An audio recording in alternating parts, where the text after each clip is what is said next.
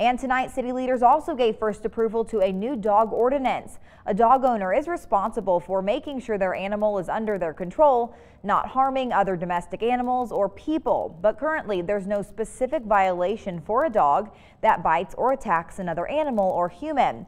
The new language would include specific offenses for an owner whose dog, when unprovoked, hurts a person or another animal. Another proposed change would allow the city to request surrender of a dangerous dog if the owner isn't meeting the requirements of the court or city code.